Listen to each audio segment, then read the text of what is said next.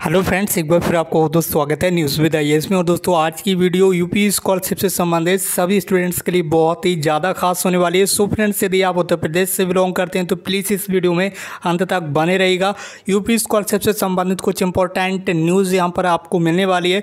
इसके साथ ही सबसे पहले यहाँ पर मैं आपको बता दूँ कि जो 9th और 10th क्लास के स्टूडेंट्स के लिए ऑनलाइन फॉर्म है वो दिनांक 24 जुलाई से स्टार्ट होने वाले हैं।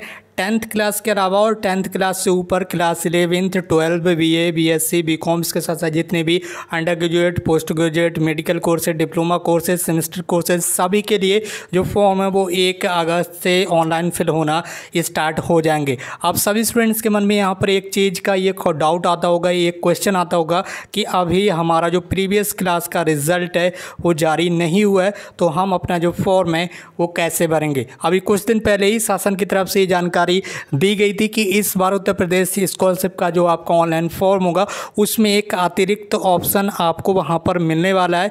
जो रिजल्ट जिन स्टूडेंट्स का नहीं आया है उन स्टूडेंट्स के लिए एक अतिरिक्त ऑप्शन दिया जाएगा, रिजल्ट नॉट येट डिक्लेयर्ड। जी हाँ दोस्तों, रिजल्ट नॉट येट डिक्लेयर्ड, इस ऑप्शन का उपयोग करते हुए बहुत सारे स्टूडेंट्स अपने फॉर्म को यहाँ पर फिल कर पाएंगे। जिन स्टूडेंट्स का रिजल्ट अभी तक नहीं आ पाया तो कोई भी स्टूडेंट्स यहाँ पर कन्फ्यूज़न उत्पन्न ना करे, टेंशन ना ले, सभी स्टूडेंट्स को फॉर्म फिल करने के लिए मिलने वाला है। दोस्तों, अगर अभी तक आपने चैनल को सब्सक्राइब नहीं किया तो यूपी स्कॉलरशिप से संबंधित लेटेस्ट न्यूज़ के लिए आप चैनल को सब्सक्राइब करके बेल आइकन को प्रेस कर लीजिए। ये तो आपको पता चल ही चुका होगा कौन सी क्लास के स्टूडेंट्स के जो फॉर्म है वो कब से फिल होना स्टार्ट हो जाएंगे, ये अभी मैं आपको बता चुका हूँ। यदि आपने वीडियो को स्किप कर दिया तो निश्चित रूप से आपके हाथ से ये जानकारी निकल चुकी है, आपको वीडियो को दोबारा से देखना होगा। इसीलिए मैं बार बार आपसे ये गुजारिश करता हूं कि प्लीज़ वीडियो को बिना स्किप किए हुए पूरा देखिएगा। सबसे पहले ये अपडेट आप देख सकते होंगे, शुल्क प्रतिपूर्ति के लिए आधार कार्ड जो है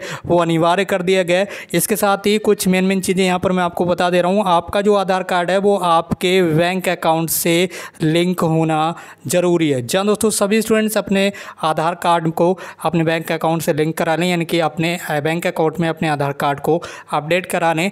इस बार आधार कार्ड के बेस पर ही आपकी जो छात्रवृत्ति है वो आपको प्रोवाइड की जाएगी। इसके साथ यहाँ पर बताया गया आर्थिक रूप से कमजोर मेधावियों को मिलने वाली शुल्क प्रतिपूर्ति के लिए अब आधार कार्ड अनिवार्य कर दिया गया है। आधार कार्ड बैंक खातों से लिंक कराना भी अनिवार्य होगा।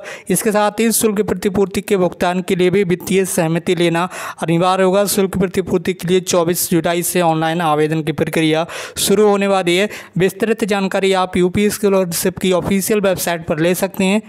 इसके साथ ही आवेदन का जो शेड्यूल है वो भी जारी कर दिया गया है। इस बार आधार के बिना ना तो आवेदन होगा, यानी कि ना ही आपका फॉर्म फिल किया जाएगा और ना ही शुल्क प्रतिपूर्ति का भुगतान। सरकार की ओर से इसके लिए आवंटित बजट के भुगतान से पहले वित्त विभाग की सहमति लेना जरूरी होगा। सो फ्रेंड्स, उम्मीद करता हूँ आपको वीडियो पसंद आई होगी। अगर वीडियो आपको पसंद आई तो प्लीज़ इस वीडियो को अपने अदर फ्रेंड्स के साथ ज़्यादा से ज़्यादा शेयर कर दीजिए। और दोस्तों, अगर अभी तक आपने चैनल को सब्सक्राइब नहीं किया तो चैनल को सब्सक्राइब करते हुए बेल आइकन को प्रेस कर लीजिए। Thank you so much for watching this video.